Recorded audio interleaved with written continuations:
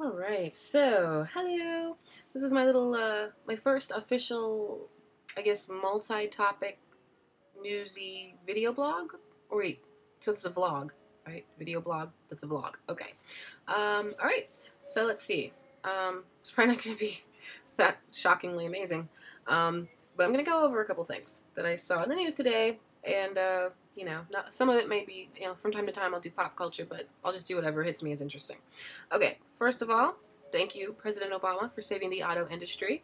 Some people don't know you did that, and some people who do know you did that don't give you credit for it. They just want to, Fox News, for example, they want to talk crap about you actually saving the auto industry, which I think is ridiculous because that's part of saving our economy and saving our country. America, I will say that we do seriously need to help Syria, even if it means war. Screw China and Russia for greenlighting inhumanity. These people are being exterminated like bugs, and they've asked us numerous times for our help, for international help, and it's just our basic, good, basic conscience. I am my brother's keeper. We have to help them, and Syria. I don't know what's wrong with you guys, but when President Obama threatens you, you need to listen. Okay, you better listen because he's not playing with you, and I don't know why you. I feel like I don't want to sound like Darth Vader here, but your lack of fear disturbs me. Okay, your lack of fear disturbs me because this is the same man, as nice and wonderful as he is. Okay, yeah, he's a cool dude. This cool dude took out Osama bin Laden and Al Qaeda and some pirates the other day. Okay, he's great. He's a wonderful, kind-hearted man. I mean, he has the patience of a saint with these evil people here in America. I guess because they're still unfortunately part of the family, so we have to put up with them. But when it comes to outside of the family, when it comes to outside of America, outside of our home, Papa don't play. Okay, all right. He will surgically remove you in a heartbeat, in a New York second, in a YouTube second. Okay, in a New York minute, in a YouTube second. Okay, he will wipe you off the face of the planet if you are a bad guy who is perceived as a threat to the humanity of life, especially our lives. But, if he's got his peeps with him, that's even more reason for you guys to be afraid. Okay, not only did Obama take out, numerous bad guys, numerous terrorists that don't want to screw with us now, but he's got his posse with, globally now. He's got freaking Europe, is Turkey in Europe? Yeah. He's got, and I think some of the people some of the leaders in Africa, I think. He's got a bunch of people, global leaders, besides, of course, China and Russia. You guys suck. But he's got a bunch of people who will back him up. So you need to, personally, I hope that we do go to war with you, because I would like to wipe you guys out. Because the things you guys have done to your people, it's like abusing your kids. It's horrible. It's awful. You guys don't deserve to exist. If you're going to be Hitler, basically, and Stalin, that's the way you guys are acting, like Hitler and Stalin. So you don't really deserve to exist, let alone govern. So I hope that we do take you out. Because I know with Obama, it ain't gonna be like with Bush. It ain't gonna be no 10-year war. It'll be like a day. And we're not gonna be like Europe in red coats coming at you, playing the drums, friggin', two lines of people lining up against each other for war. No, it's not gonna be like that. We're gonna friggin', Navy SEAL Team 6 is gonna roll up on you in the middle of the night in dark clothes like friggin' ninjas and just kind of take you out, and then it's over. It's no theatrics whatsoever. It's just, bye. We told you not to with us. Okay, Obama said knock you out, so we did it, So, you guys in Syria, you may never see this video, or if you do, you won't care, because, who am I, right, to you, at this point. But, I'm gonna put that out there. Obama's gonna knock you out.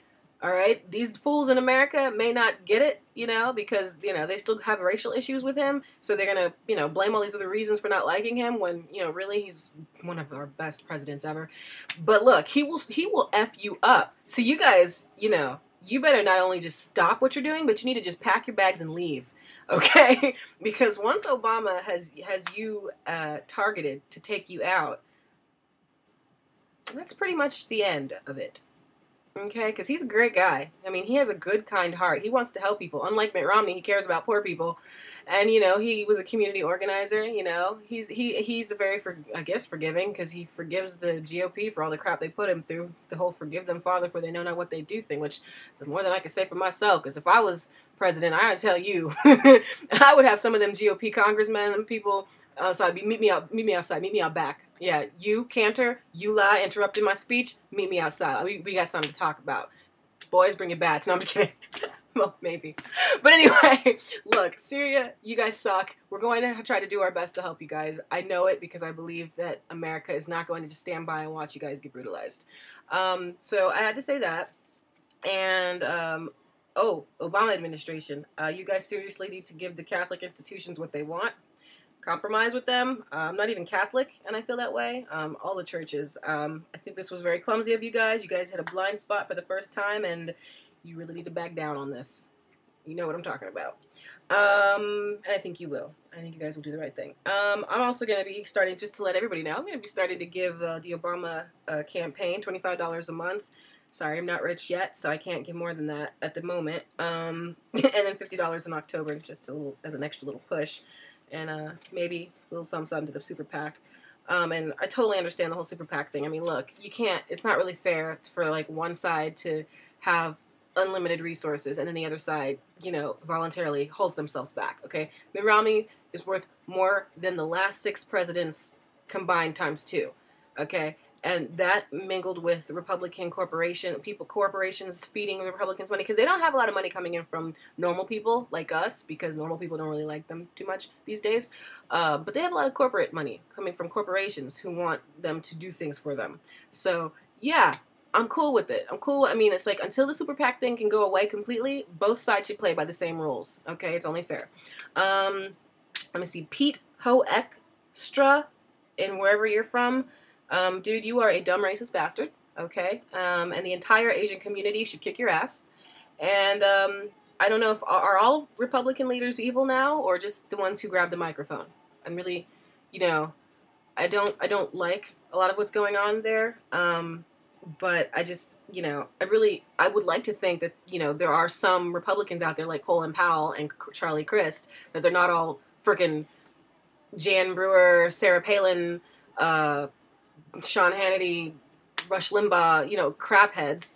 That's what they are. They're crap heads. So, but I mean, you guys are really disappointing me. And, as a conservative, I'd like to feel like I have a tribe. I don't have a tribe because I like the Democrats, but for the current Democrats, but I don't agree with everything that they think. And they I can't talk with some of them about certain issues because we're just not gonna, they might not. So it's just kind of like, I wish that Fox News, I wish that you guys didn't exist, but we had another conservative network that was actually an actual news network that wasn't just a propaganda machine, which is what you guys are because you're actually owned by a political organization, and that, it was an actual fair kind of thing, like just basically the conservative version of MSNBC,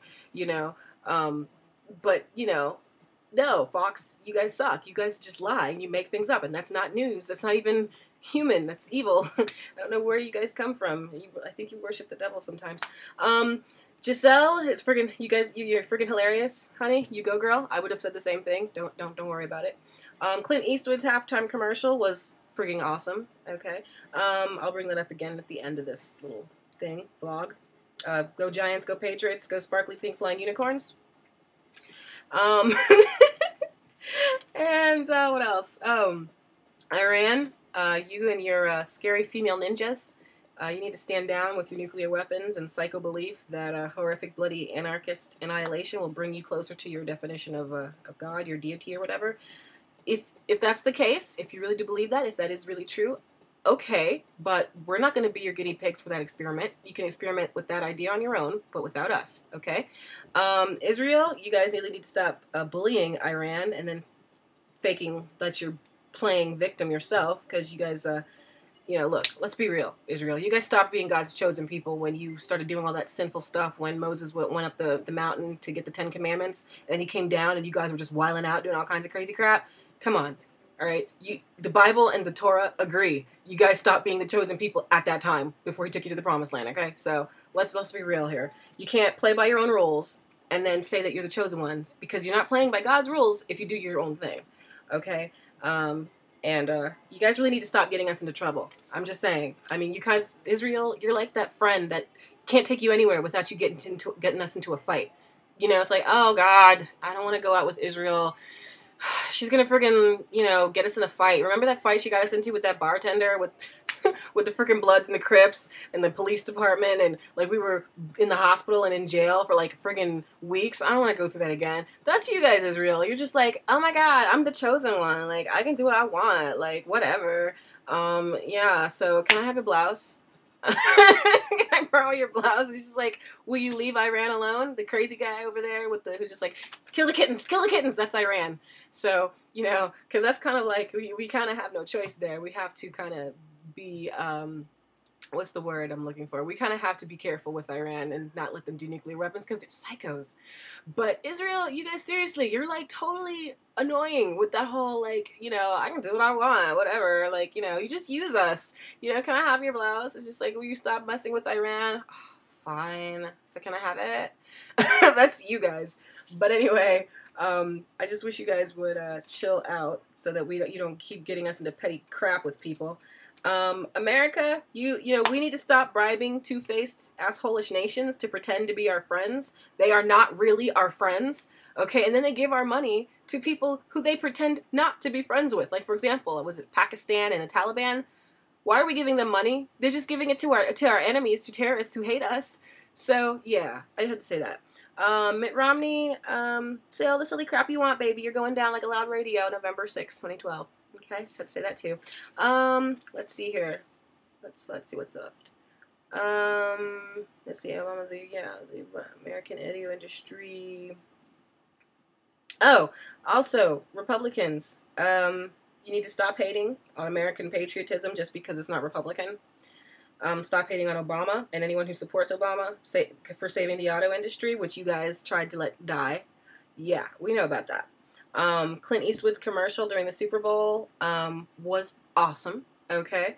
And, hey, how come this isn't playing? Where's my music? Oh, okay. Sorry about that. Anyway, there's nothing. Okay, first of all, Clint Eastwood's a Republican. So how are you going to hate? You're a Republican. He's a Republican. Seriously. I mean, no wonder your party is shriveling down to nothing. Because you guys won't, nobody's Republican enough for you. So, God, even the Republican, who's like one of the coolest Republicans, Clint Eastwood's a pretty cool Republican, and, even he knows that there's nothing politically partisan about supporting your country, your economy, your nation's job growth, and the spirit of America. Go Clint. You rock. Okay? And, oh God, he said something, let me see if I can find it right quick, because he said something that was really cool in response to, what people were giving him a problem, or whatever. They said something. He defended. Oh, here it is. Awesome. He had to defend himself because you guys were giving him a hard time about defending our nation or being proud of our nation or something. What did he say? Where is it? Okay, this computer is pissing me off. He said, where is it? Christ will do their kind. I'm actually... Right, he says, I am certainly not politically affiliated with Mr. Obama. It was meant to be a message about just about job growth and the spirit of America. I think all politicians will agree with it. I thought the spirit was okay. I am not supporting any politician.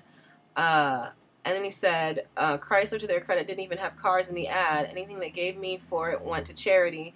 If Obama or any other politician wants to run with the spirit of that ad, I say go for it. So there.